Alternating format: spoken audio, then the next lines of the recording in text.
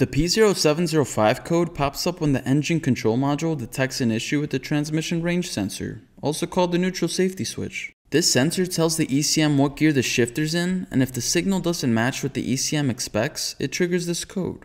So what could be causing this? The first cause is a faulty transmission range sensor. If the TRS is failing, it might send incorrect signals to the ECM, making the car think it's in the wrong gear. This can cause shifting problems, the vehicle not going into park or neutral, or even going into limp mode. The second cause is damaged or corroded wiring. The TRS relies on proper electrical connections to communicate with the ECM. If the wiring is damaged, corroded, or has a bad ground, it can cause inconsistent or no signal, leading to the P0705 code. Check the wiring harness near the sensor for any wear, cuts, or corrosion. The third cause is a misaligned or loose transmission range sensor. Over time, the sensor can shift out of alignment, causing incorrect gear readings. If you recently worked on the transmission or shifter, the sensor might not be positioned correctly. Adjusting it back to its proper position can often clear up the issue.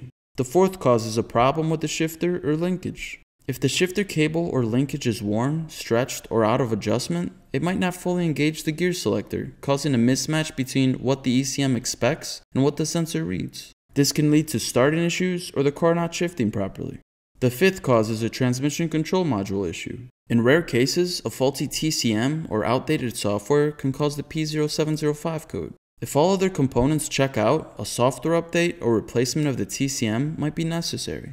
Have you ever had a P0705 code? Let me know in the comments how you fixed it.